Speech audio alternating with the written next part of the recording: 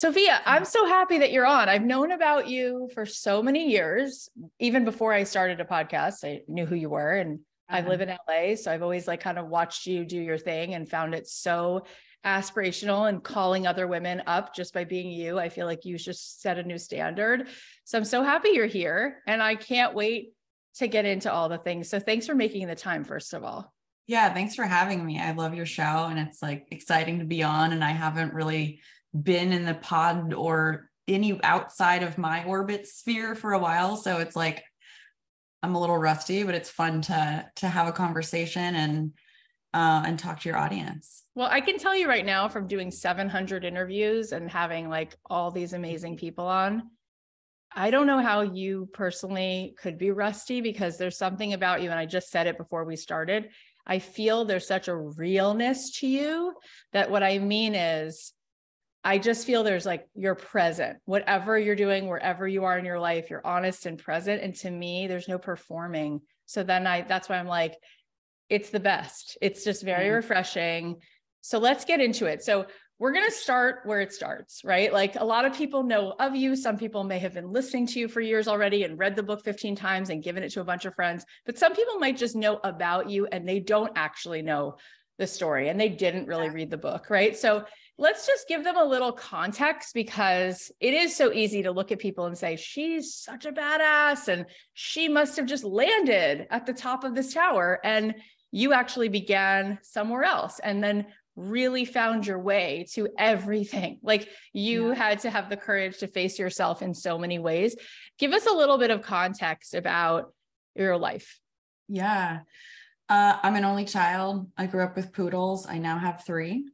I was born in San Diego, lived there till I was 7, mostly grew up in beautiful Sacramento, California, which I was chomping at the bit to get out of in high school. I was very angsty and I did not know what entrepreneurship was. I thought business was for like squares. I've never thought about starting a business, but I always had like weird, like stands on the corner, lemonade stands. I had a book called Odd Jobs for Kids that had literally like Xerox flyers you can print out before you could even have clip art and like That's make adorable stuff on the internet.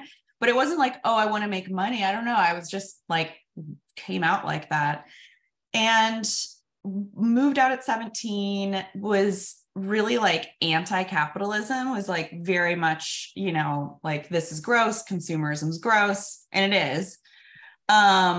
Except I sold a lot of clothes. I don't know, stumbled into all of this and it was vintage. I'm aware. Yes. To begin with. And I'll get into that. And so worked a bunch of really crappy odd jobs, like, record stores, shoe stores. I wasn't a good employee. And when I was, and this is like, I started my first company at 22. So I was pretty young. But I thought like the margin between the amount of money you were making and the littlest amount of effort was like success. Like sitting in the lobby at an art school, checking student IDs was like my last job. And then I was like, I started getting all these friend requests. Sitting in a lobby, and just like have idle time and getting all these friend requests on MySpace from eBay sellers that were selling vintage clothing. And I like loved vintage. It was all I wore. It was like all I could afford. I'm in San Francisco at this point and clicked through and looked at their listings. And I was like, oh my gosh, like this thing's selling for $250. Like it's cool. But like, I wasn't like a fashion girl where I would never have like, outbid somebody on a thing. Like I love, the hunt. And so I was like, okay, I know where to find this stuff. Like I thought Hate Street was expensive and this was so expensive. The dollar was really low. So like a girl in Australia and a girl in like Copenhagen would be like duking it out. And $250 was so much less in 2007. So I decided to start selling some vintage online. Not all of it worked. And I wasn't a CEO. I wasn't a startup founder. I wasn't a founder. I was an eBay seller. Like I was selling some stuff on eBay. I had to give it a name, right? You have to make an account. So I called it Nasty Gal Vintage and took all the photos, wrote all the descriptions as any eBay seller does. Not that special, small bootstrap business. And it became a business because I was so curious and just started putting one foot in front of the other. And eBay had given me this incredible framework to be like, okay, I need this in, and I put a price in, and I weigh it, and I ship it. Had I had to figure that all out by myself, I don't think I would have started selling online. And now, right, like 15 or how many years later after I started Nasty Gal, there's Shopify and Squarespace and Square and all of these amazing platforms for people to start businesses with. Etsy didn't exist. And so did eBay for about a year and a half. The first year sold $75,000 worth of vintage. Second year, $250K. And around then is when halfway through that year, I left and launched my website, left eBay, nastygalvintage.com. Year after that was 1.1 million. And at this point, I'm not just selling vintage. I'm going to trade shows and I'm curating brands based on what my audience gave me indications that they loved. So I knew I was able to kind of test my audience with one-off pieces and then understand her and what it was that she wanted to wear. So it was 1.1, then 6.5 million. And by 2011, we were doing 12 million in revenue with no debt, no investors, no loans, no friends and family, like startup money. I literally just flipped clothes. And then investors came in and they put $50 million, $60 million into the business. And that's kind of where the story that everyone else is, that's when I kind of got thrust into the spotlight as this poster child of entrepreneurship. I mean, this is a long story. Should I continue? It's so good. Keep going. Okay. It's exhausting to say out loud. And I'm like, what? All that happened? I'm tired. I'm tired after talking about this and I'm triggered. No. So they injected $60 million into the business.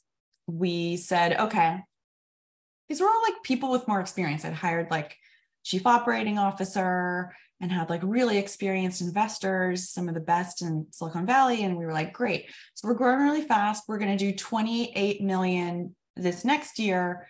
By the time they invested, that was the expectation. And then the year after that, we're just going to do 100 million. And so we took that, $60 million in venture capital and hired 100 people in a year and moved into more warehouse space, because I had outgrown every office and warehouse I had been in. They were so fast up until that point. So we were like, okay, we have to sign a longer lease now. Let's get a big space and a big warehouse in Kentucky and hire a guy from Zappos to run fulfillment and all this stuff. And we eventually hit 100 million in revenue, but it took a couple years and it cost us a lot of money to get there. And that's a huge accomplishment, but I didn't understand what a company could lose money and still operate. At that point, I had not really understood finance. I didn't know how to read a profit and loss statement or a balance sheet. I didn't really understand cash flow because there was always cash because the company needed cash because that's what companies need to operate. And by the time things got really complex, I didn't even have a foundational knowledge because I was running on intuition and wit and common sense, and a financial kind of statement was so complex. By the time we got that big, that understanding how to manage the business like that became really challenging. During that time, when we were doing around 100 million in revenue, I wrote a book called Girlboss. I did not anticipate it to become what it did. It spent 18 weeks on the New York Times bestseller list. It sold 500,000 copies. It's so much. It's a lot. Netflix made a series out of it called Girlboss, and there's someone playing a girl named Sophia, starting a company called Nasty Gal. Charlize Theron produced it. That was a trip. And in 2016, I left Nasty Gal. It fell apart for a lot of reasons. There's no single kind of what happened. It doesn't happen overnight that a company falls apart. We were overvalued. So they had said in 2012, when we were on our way to 28 million in revenue, that we were worth $350 million. So for anyone else to come in and invest after that, the expectation from our investors was that those people were going to pay more money and not 400 million, but a billion, right? They want to multiply their money. They don't want like incremental markups. Yep. So that was one of the challenges, but I was a really young, naive founder who had literally never worked in an office before, had no model for what leadership looked like, was trying to learn on the fly as I was building this rocket ship. And I can learn really quickly, but the learning curve for this was like steeper than my ability to learn and adapt. Totally. And that happens in our lives. Yeah. Oh my gosh. And we learn a lot. Even if we're not learning it fast enough, eventually we learn. Yeah. Well, let's take a pause because you just literally said so much. And as you were speaking, and then you literally said it out loud, like, I'm exhausted. I was like, wow, like this is fascinating. And I don't know what else you're going to do in terms of ever writing books or anything, but to me, it's so juicy, the sequel, because I know. because so often, right, I talk to, at this point, thousands and thousands of people every single day. And what's fascinating is how there is this feeling of more is always better, right? Grow the business more. Yeah. Keep growing the business. And we've had so many founders on this show who have said something so similar to what you're saying, to where there needs to be a new understanding of like, where's the actual sweet spot where you're making cash and having fun and being the person you actually feel authentically most suited to be, versus make more money. Because when you started telling that story, there was no pressure. It was just an experiment. You were just having fun. You were unattached. You were taking your own photos. And that first 75,000, I think you said you made, is just the best, right? It's like, oh my gosh, like I played with something, then it turned to 250, right? And even when it got to this point where you're like, oh my God, like it's making $1 million, right? It's like I can buy a Nissan. Yeah, it's like, it's amazing. And then all of a sudden at some point, right, the world has ideas about you. You know, you are all these things because you're very much like firecracker. You're smart, you're a risk taker, and you're also really beautiful. So the world comes along and says, you could be the horse we bet on, and we're going to give you this amazing thing called, we believe in this possibility. And now you kind of put yourself into like the temple of doom, because it's like, I don't actually, wait, do I want this? I was actually vibing. I was actually feeling good. So what would you say, looking back, are some of the things you would say to an entrepreneur? Because we're going to get to it in a second. You do teach people to become great founders. You believe in it. However, there's a place at which the train derails and no one's even happy.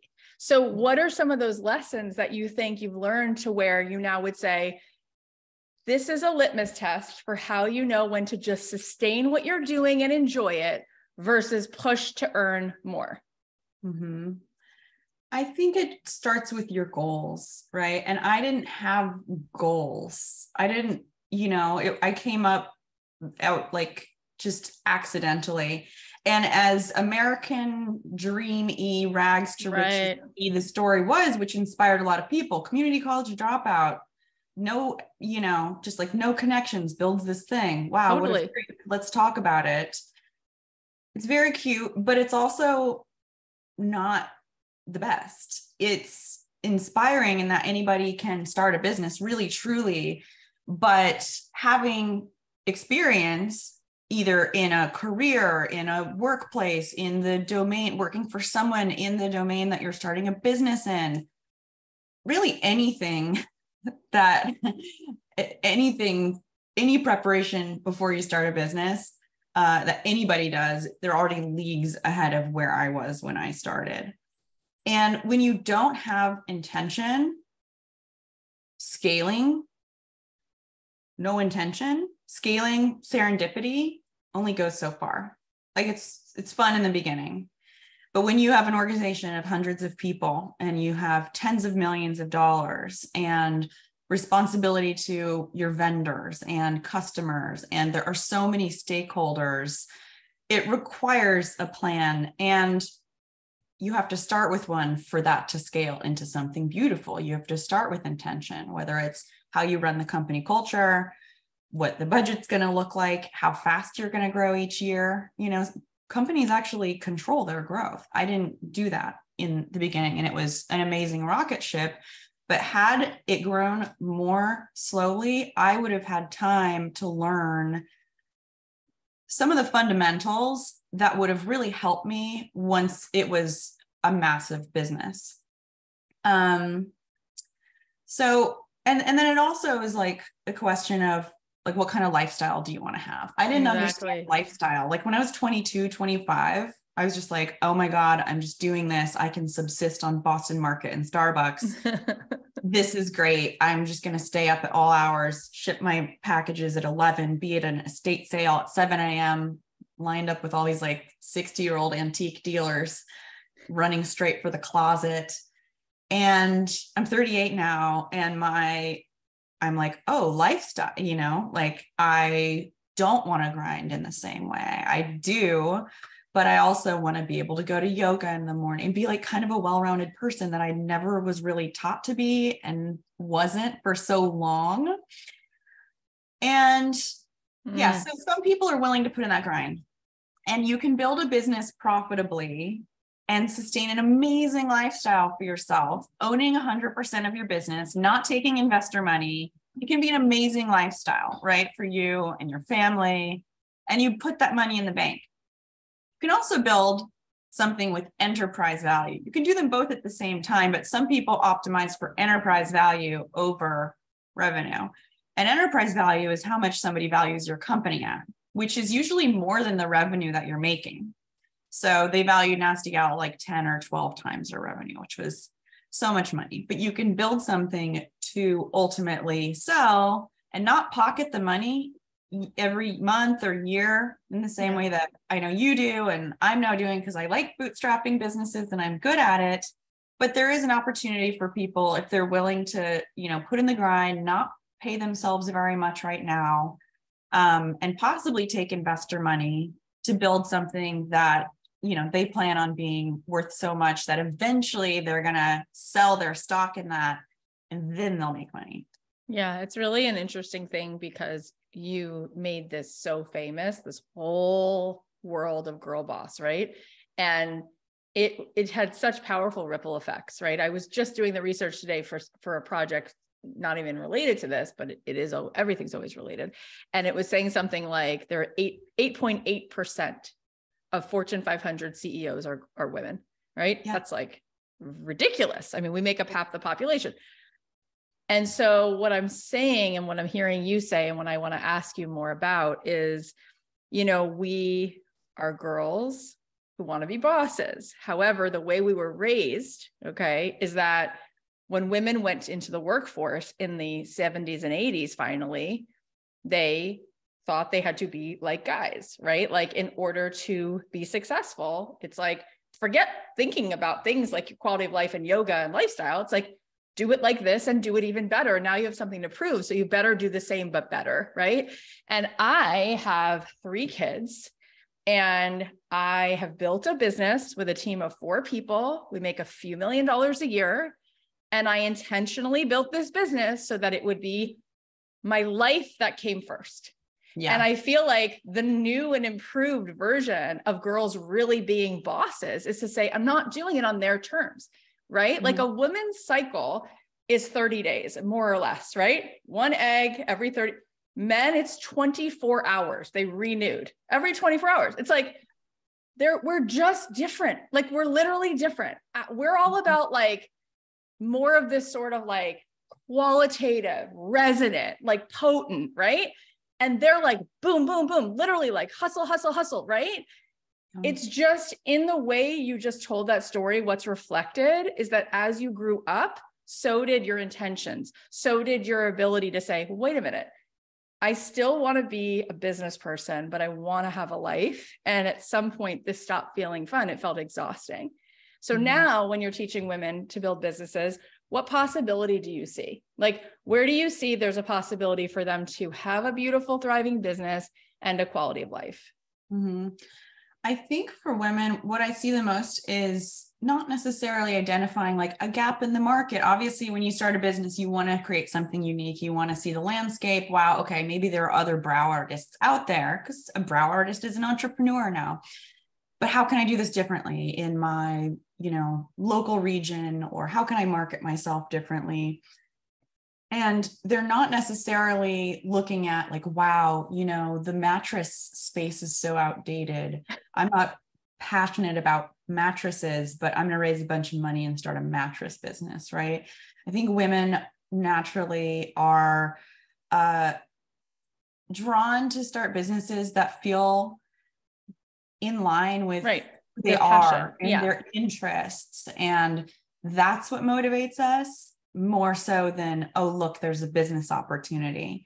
Correct. And I think that can also be dangerous because women aren't taught how to evaluate business opportunities in the same way that men are. So there really is kind of like a marriage of what is natural for us to shoot from the hip and pursue our passions and the things we're naturally talented at, but also understand how to put together a plan, understand finance, understand leadership, understand what the opportunity is for you and how to adapt your business over time, instead of just be like, my passion, I'm just putting my passion out there, because that doesn't always work.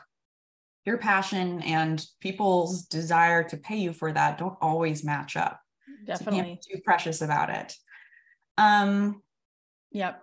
Yeah. I want to go back to what you said. And it was just like a comment you made, but it's so powerful. You said, my customers, you actually said my customers, she was already indicating to me what she wanted. Right.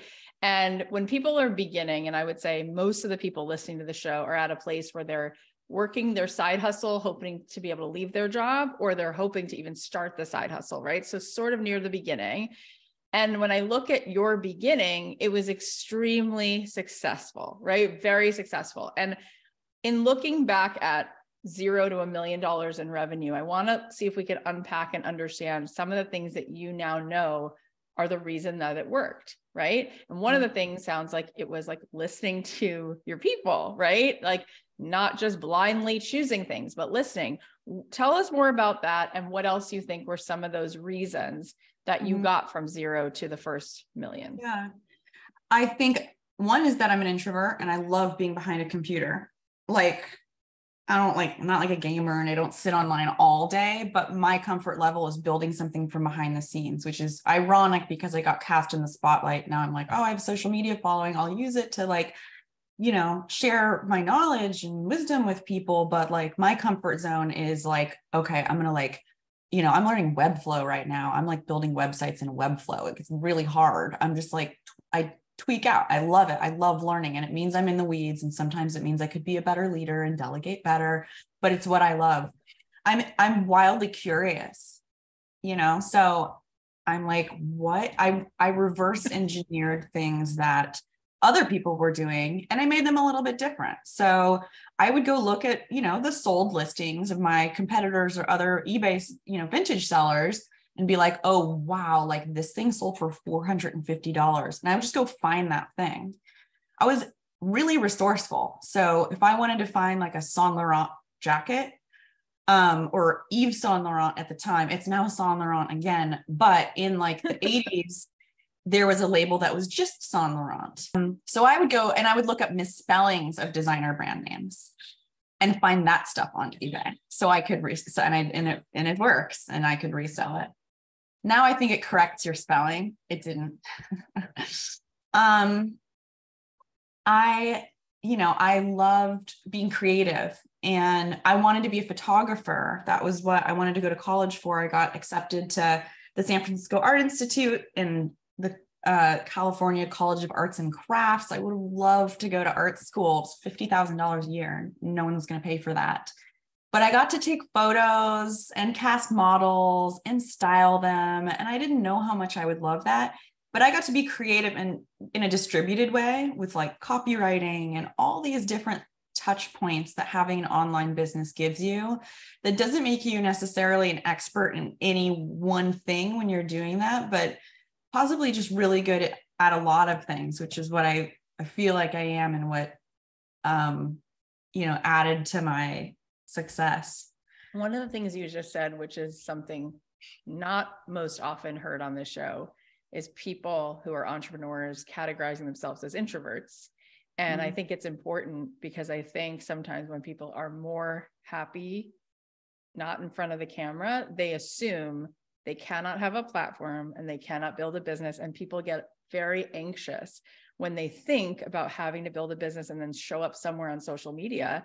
And they feel like that literally makes my nervous system go out of whack. So how will I build a business? So I just won't build a business. So for people who are listening, who don't prefer to share their life or to be on camera, telling people what they're eating in the morning and building a social media following and all that stuff, how do you think you have done that? And what do you think then actually matters in a platform if it isn't, in fact, showing yourself 24/7 and having to be constantly in this position that you don't want to be as an introvert? What actually then do you think is all that really actually matters in building a platform? Yeah. So I built an audience by way of there being press and the book. And, you know, I didn't emerge as an influencer or a content creator. I have an audience because of that. And so a lot of people are starting from zero and they're like, I need to get a following and I'm growing an audience and you need to make content. And it's so much more considered and strategic now what we put on social media. I now am kind of like, you know, coming in the back door to this, and I have an amazing audience, but I can't just like post pictures of whatever random stuff. People really want value. They follow people to get value from them. Yeah. And as much as I don't love recording a reel, I love the response of people who find value in what it is that I might have to say, or who find inspiration in what I'm doing. And so with any job, we do things that we don't want to do.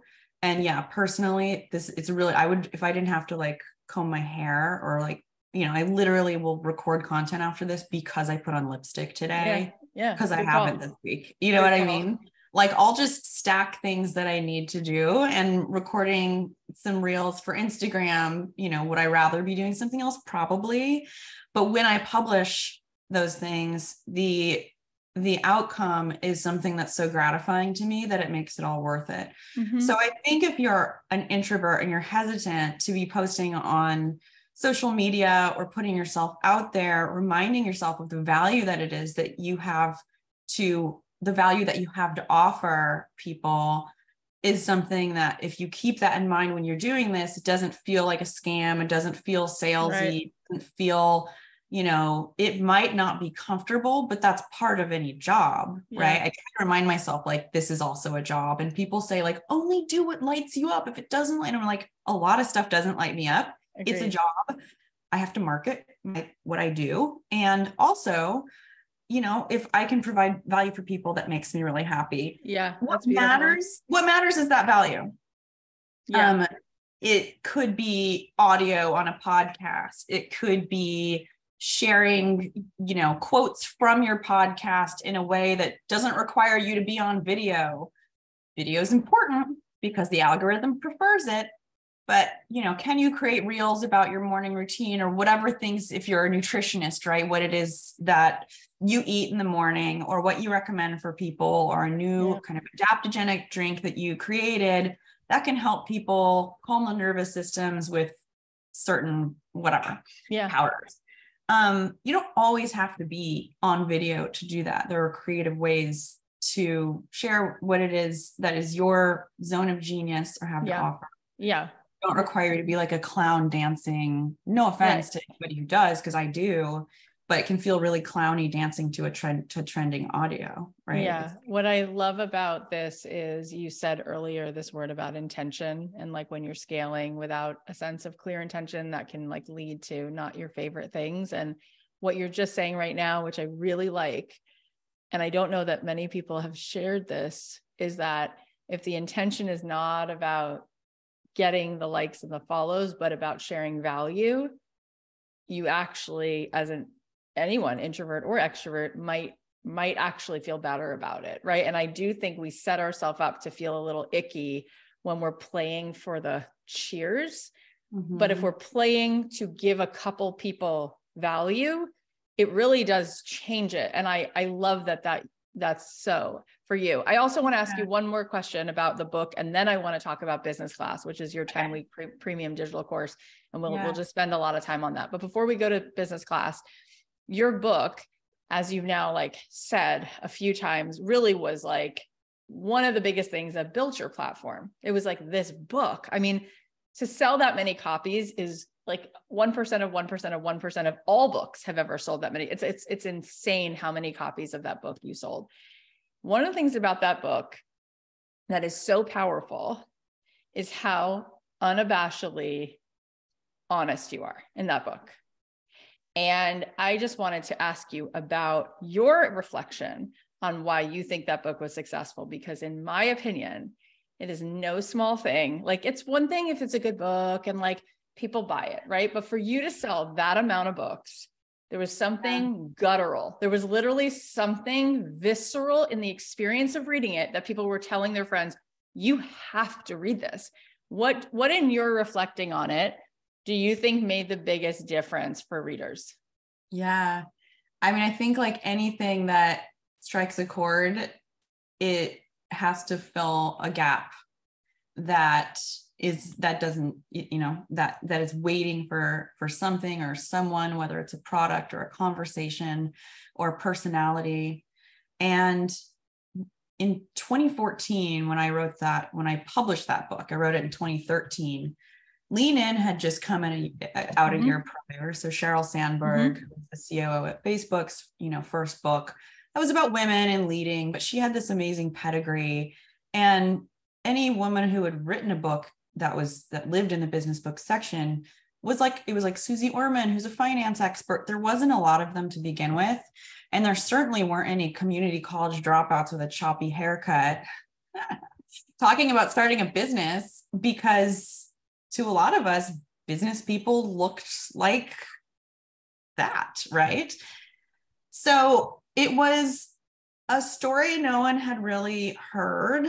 And I think it provided a mirror for a lot of women to be like, whoa, like I actually went to college. I'm so far ahead of her. I could do this. I have access to this. I have a digital camera. I can start an online business.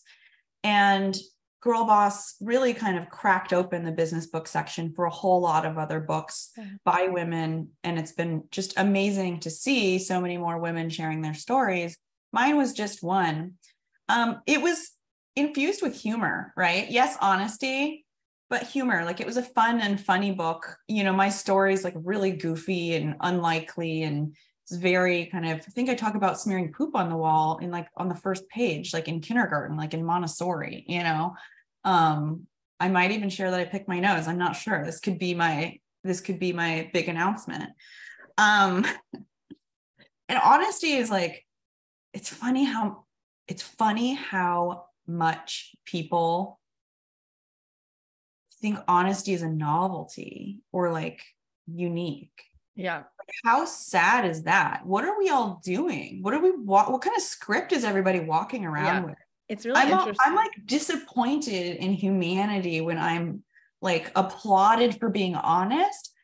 Also, I'm too lazy to be like premeditated. I'm like ADD and not good at preparing for anything. So when someone asks a question, whatever's in my head is what comes out. So yeah. So I've lived in LA since 2003, and I have a few friends who are very successful screenwriters, and I won't say who this person is, but she's very successful. And she said something to me that was so good. She was telling me how she reads some scripts and like they're horrible, and she knows right away when something is not going to work. And she's told me something that I think you will relate to. She said, do you know what you have to do to make the audience hate a character? Like, what do you think you have to do so that the audience doesn't root for a character? I'm like, I don't know. I've never thought of that. She said, make the character perfect. She said, if the character is perfect by the end of the first act, the audience hates that person. They have no sympathy. She said, however, if the person can laugh at themselves, if the person has no shame about themselves and they have flaws, the entire audience is rooting for them the entire time. And I think your book is a book where there is a girl in this story who's like, these are some things I've done that I'm not proud of. These are some things I've done that I'm really proud of. This is my life. I don't really take myself so super seriously. And yet I think there's value in who I am. End of story. That is so unique because people want to belong so bad that they will do everything to be impressive. And what I learned from this conversation with my friend who's a screenwriter, I'm like, you're so right. It's what makes people not like you. It's actually people talk about lean in.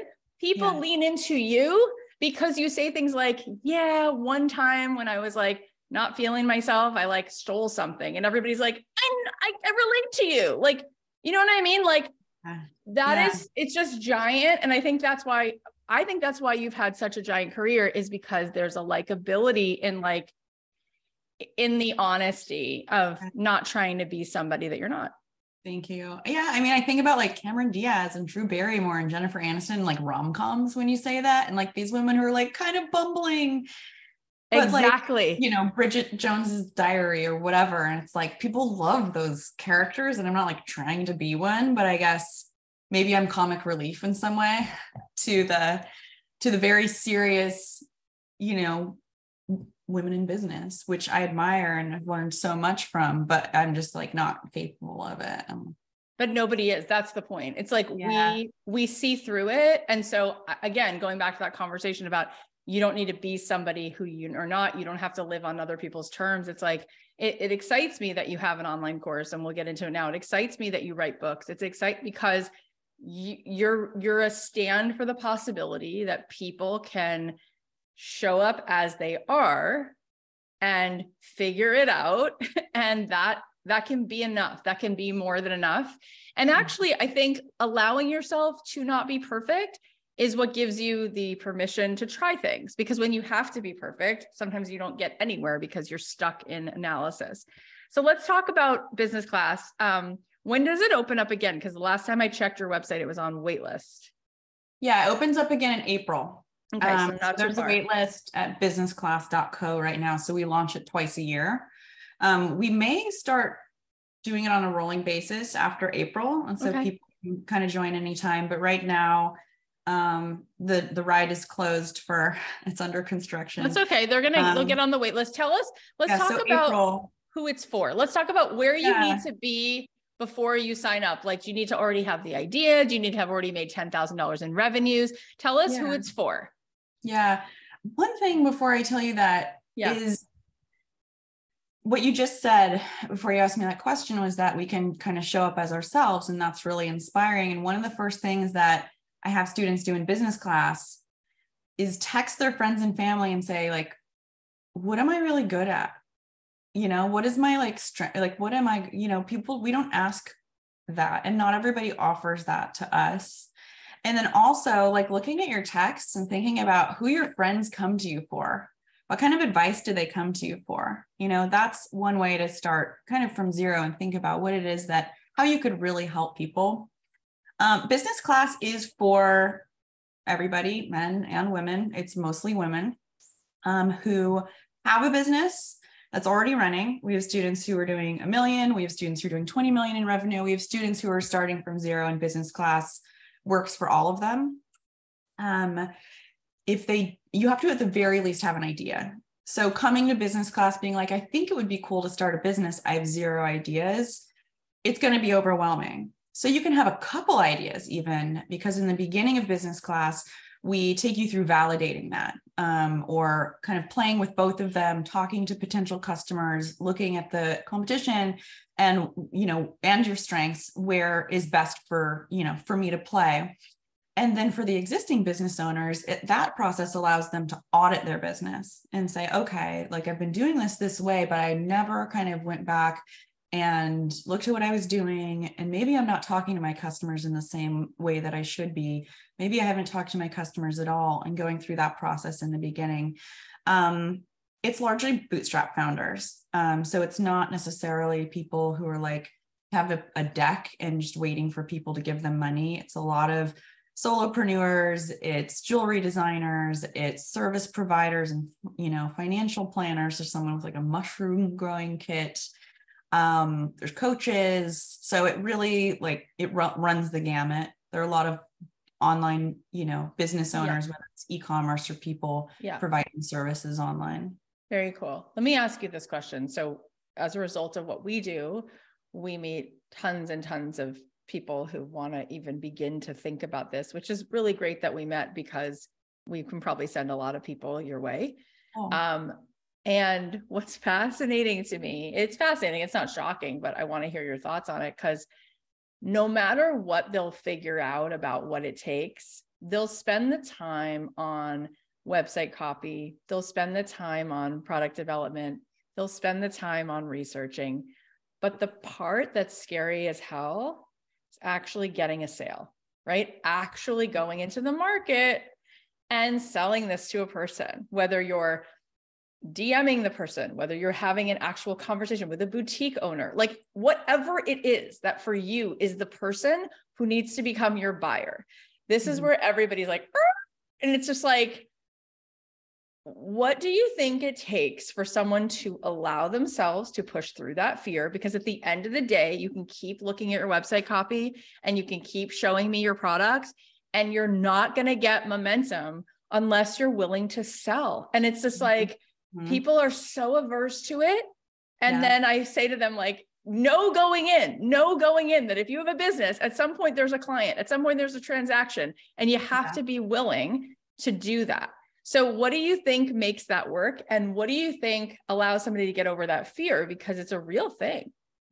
I like to say that your first product is your worst product, and that you should start ugly.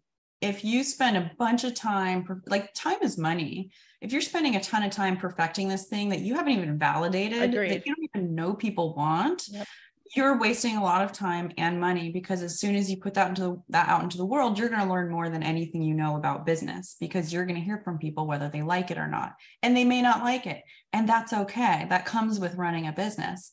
And then you get that feedback and you're able to tweak. And before you spend all the time on the perfect website and the perfect video or copy or the perfect, like, product, put a prototype in front of somebody, put a web design in front of somebody, have them read your copy, bounce things off with people, do something in a really manual way before you build the technology. ClassPass, for example, literally, it was like a hamster wheel, like with it was like, there was a person like booking the classes for people before they even built the booking platform. So they were able to validate that there was a desire to book classes at multiple studios. Now they're, a massive business. They sold to Mindbody. It's an incredible story, but you can start with just like literally picking up the phone. You don't have to build anything special. And we teach that in business class. It's called an MVP, or minimum viable product. And getting that out into the world as quickly as possible is really important. Otherwise, it's just navel gazing. Like, I'll insult you. Like, let me shame you into starting. Because what is it? Idle hands are the work that, whatever. I'm not religious, something like that. But it's easy to think and to consider and be like, should I do this? And at a certain point, you have to commit, even if it's not perfect. And that's where you learn. And the earlier you fail, the better you'll get at it. I failed too late. I wish my business had done worse in the beginning. I get that. Because it would have prepared me for what happens later when the stakes are so much higher. Yeah, I totally get that. And it's so true. And it's good. It's good, actually, when you said, like, I'm going to insult you to get you started, but it's important. You know why? Because ultimately people don't want to stay in their fear, right? No one really is happy in their fear if they're scared. They want to get out of it. And if you're not going to pick up that phone or have that conversation with the person who's your buyer, there's no point. There's just no point. And in having those conversations, like, what allows you to let go of feeling rejected, I guess, is the question. Because I think what people think is a business problem is a courage problem. I think people are so afraid of rejection that they don't build a business. I mean,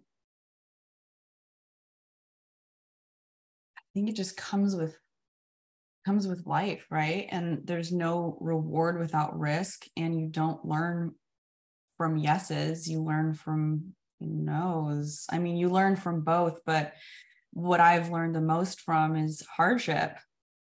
And it's what's made me better. It's what's allowed me to give people more value, back to social media content or creating an entrepreneurship program like Business Class. When we're winning, the water is beautiful and blue. And when the tide recedes, you see what all that murky mud looks like, and maybe there's a can, a 7-Up can and a fish bone and all the stuff that's happening under the hood that you don't realize is happening until somebody rejects you, your company falls apart, whatever it is, like things plateau and you have to solve problems. Yeah, it's well said. I mean, one of the things that you and I we have a few things in common, but one of the things, my parents got divorced when I was like just starting high school. I think yours was a little bit later, but one of the things for me that I've said to people when they're like, how have you like started a few multi-million-dollar businesses? Because it requires the grittiness. And I'm like, I remember as a kid being pretty uncomfortable. Like there was a lot that was uncomfortable about growing up in my house. And before they got divorced, they had a really abusive, scary marriage and all the things. And my dad was an alcoholic and my mom was depressed. And then they got divorced, then it was worse. But my point is that there was a value, right? Because it was what it was. I don't wish it on anybody, right? But a lot of people have uncomfortable things happen. There was a value in that for me because I wasn't under the impression that life would not be uncomfortable. So the fact that things were uncomfortable, it was like, oh, I literally was like, oh yeah, of course. Like I'm going to be uncomfortable. And the fact that I was on my own so much during high school, because my dad left and we weren't in touch and my mom was going through like a serious depression. I think I gained so much from being scrappy and being on my own that I think you did too. Like, I think as hard, and you would never want to write that for any kid, but then going back, it's like your greatest resource is your resourcefulness. And what you saw in yourself was like, wait, I'm resourceful. And also necessity is the mother of invention. You didn't have a choice to not be resourceful. Nobody was going to come along with a white knight suit and help you. So you did it yourself. And I feel like in some ways, we take that away from people. We make people too comfortable, and you can't really afford to be if you want to master. I hope you get laid off. I mean, no, but like there's beauty in it. So many people, it pushes them off the ledge into starting business that they have been considering. I've seen it over and over again. I don't hope you get laid off. I hope you don't keep your day job. I hope it's elective, that you don't keep your day job. But there's a lot of people I just want to push out of the nest. And the sooner you experience adversity in your career as a business owner, the better off that you're going to be. And you're right. I had a very critical dad. And I was an only child, and it was a really unhappy home. And I had to kind of develop that resilience within myself, not to say that things don't hurt and that I'm not sensitive and that I don't care what people think, because I do a lot. But it also gave me this like critical, maybe not the best, but self kind of accountable or even self-aware voice of, of like evaluating myself and whether I'm doing a good job and always striving to be better, because I had this like not so healthy, but useful inner critic that I was granted as a child. Yeah, it makes sense, because ultimately you're willing to go through rejection because you know what rejection feels like. And I think for everybody who's listening, one thing that I want to say over and over is like, you have within you the capacity that you don't realize you have. Everybody who's listening, every person who's listening has already been through so much of the hardest stuff you'll ever go through, and you got through it with grace. And if you remembered that and you trust yourself, then you can start a business too, right?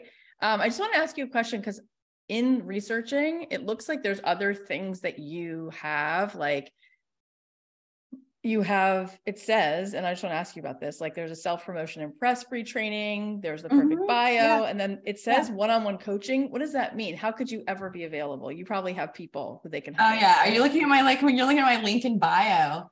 So, I put out free content all over the place, whether it's on my Instagram or my newsletter, which is at sophiaamoruso.com/newsletter. So we have like 120,000 subscribers, and I send a weekly newsletter. We have a bunch of downloadable guides that are free. Good. And there's an app that I've used called Intro, and I am like one of the experts on it, and you can book me. I don't do it a ton because it's a lot of context shifting to hop on a call with someone, get to know them, and be able to like give them any kind of guidance. Totally. Yeah. So I don't do a ton of it. Okay. Business class is really where I try to scale my knowledge. And you give so much in business class, by the way. I was reading like how many live, how many live calls? There's like over 60 live calls. We do them every week while the program's in session. It's amazing that you do that, by the way. Thanks. Because most digital courses are literally just videos, which can also be helpful. But the fact that you add the live component, I think, is everything. Yeah. And it's very interactive. We have the Lounge, which is an app, which is our community. And so the kind of one-on-one coaching I could give, the community is able to give, and like in a distributed way and they know more about their industries than I do. And in many ways, the business class community is more relevant than me. Yeah, it's amazing. Well, we'll put a link to business class, and we will put all that here. My last question for you is, in looking back at your life and your business, what's one thing that you would do differently? I would have spent less on a wedding. That's not a valuable question. Yeah, my husband left after like 8 months. So let's see, what would I do differently?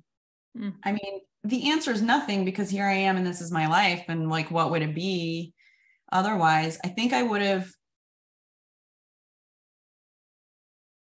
given people more of a chance to perform in their jobs instead of throwing the towel in on them. Wow, that's interesting. I didn't know how to coach them to get them to where they needed to be. And I was a young leader who could have done a better job. But I don't know how I could have done that differently with with the knowledge you have. I wasn't necessarily equipped to. I had a responsibility to, but I wasn't equipped to. Yeah, no, it's beautiful. Thank you for such an incredibly generous conversation. You're so lovable. Yeah. You're so likable. Thanks. And you're so smart. So we'll send everybody the link to business class, but tell everyone where they can follow you on the daily. Yeah, I'm Sophia. Instagram, I'm Sophia Amoruso. Twitter, Sophia Amoruso. LinkedIn, same thing. And then business class is at business class on Instagram. You can join the waitlist at businessclass.co. Amazing. It's really valuable stuff. Yeah. I'm so glad I finally got to connect with you. I've wanted to for so long. Me too.